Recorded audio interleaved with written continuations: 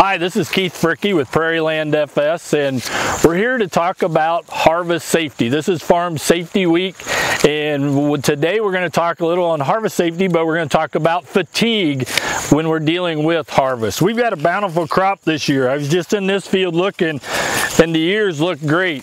You know, we've had plenty of rain, we've had a super growing season. There's going to be a lot of crop to come out of the field, which is going to take a lot of time on your part, a lot of time in that combine cab, a lot of time in that tractor cab if you're the grain cart operator, and a lot of time in a truck hauling it off. Okay, so fatigue can set in.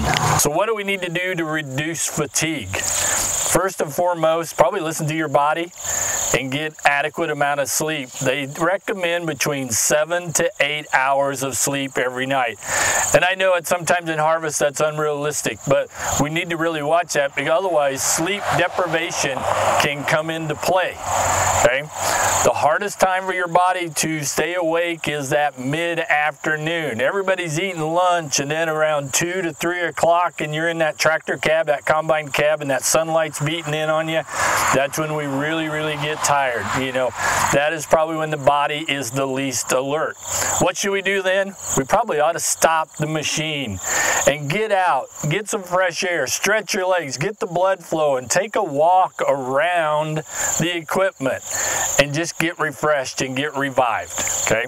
What's some other things we can do to help fight the fatigue? It's probably our diet. Make sure we're eating right. A lot of times we don't stop the combine in the fall, but we can still eat right.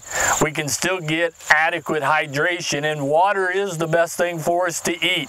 Try to avoid caffeine if we can. I know at times we think caffeine may keep us extra awake, but eventually there's always going to be that lull. There's going to be that fall. We want to avoid that. We want to avoid any type of accidents that could happen.